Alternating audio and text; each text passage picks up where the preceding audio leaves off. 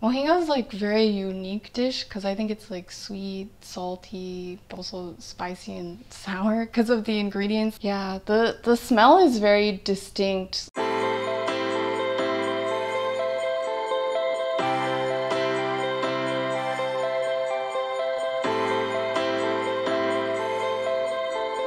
My name's Ashley. Lily, you?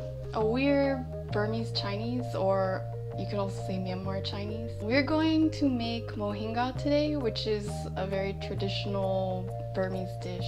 These are the ingredients we use in Mohinga. It's fish sauce, turmeric powder, bass fillet, but we usually use catfish, onion, chili. If you don't have this type of chili, we replace as a paprika powder, and then ginger, garlic, lemongrass, rice noodle, roasted rice, and then this is a roasted rice powder. We also usually use banana chunk for the soup, but we don't have it today. Well, that's a traditional Burmese dish. When we're growing up, that's what we eat every day. So it's good for her to learn that, so that way she could pass on to whoever. Okay, first you put the oil. I've been eating Mohinga since I was a child, and I've actually never made it before despite eating it so many times. I learned Mohinga from my mom and helping her out. This one is a grounded ginger, lemongrass, and garlic. And then you just make it stir fry a little bit. Oh, my mom used to cook that a lot. Yeah, I think when we do it, we make a big pot and eat it all day long or either the next day. I used to own the Burmese restaurants, and I learned from my chef also.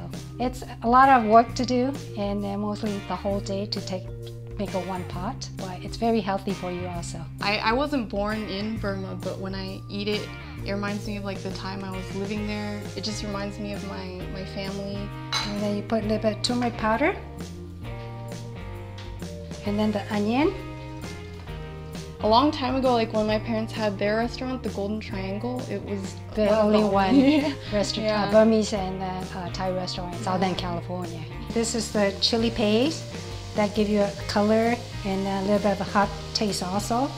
Well, I think in almost all communities, like food brings people together. The reason why I particularly enjoyed going to temples was not necessarily for like praying or meditating, but because I knew there would be a lot of food there. You could just see like how happy people are when they're eating it and cooking together. A lot of the temples I'd go to, they would have fundraisers too, selling different kinds of Burmese food. So they would just use it as a way to like eat together, but also uplift the community. And you could stir it. Usually what we do is we just make it, the fish, mash it, so in the soup become a chowder. Yeah, we celebrate both like Burmese holidays and Chinese holidays. It's kind of like an interesting mix because we're Burmese Chinese American. Like we're very proud of our culture. We try to incorporate all three. And I think here we also go to a lot of these gatherings, like they're called like festivals. There's Dijan. Yeah, and then it's like a Burmese New Year's, and it happened in April 14, 15, around that time. It's a water festival, so people attack each other with water. It's like a really big water fight. It's to like cleanse yourself for the New Year. For the New Year. How long do you have to stir it? Well, usually we do it. You could either add water right now, or either sometimes some people make it until really, really dry, the fish. It depends on, how you like your fish. What's good about being a part of three cultures is like we get 3 times the holidays, like Burmese holidays, Chinese holidays, like American holidays. And we're gonna put water right now. And we're gonna put fish sauce in it. How much do you usually put? Like half a cup. It depends on how big is the pot is. At the temple, the main dishes they usually prepare it like mohinga, ono khao sue, and then khao sueto. Khao sueto, it's the noodle salad. Wherever you go, you'll find that dishes. Yeah.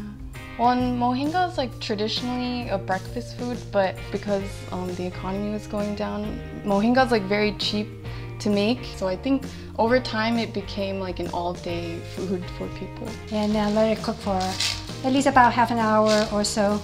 And after that, you add the rice powder. You soak it, in the water. For how long? Oh, about 5 minutes or so when it's ready. And then you add the rice powder and it become a little bit thick. And after that, and then we could put some more lemongrass for more flavor. And then this is the onion shallot, and then we add it at the end. And then we have two different type of noodles. The one is the rice noodle, the round one, and this is the flat noodle. And then some people like it both, and then some people like the round noodles to eat with the Mohinga soup. These are the topping for Mohinga. If you like it, you could put everything or add on to it, and then you could either put in the soup or either, hold it and eat it at the same time. There's a lot of things you could add, but these are like the most popular. When I was growing up, I would wake up in the morning and smell the Mohinga, and I would feel really excited. This is one of the foods that I never get tired of. Like if someone were to ask me what could you eat for the rest of your life, for me, one of the dishes would be Mohinga.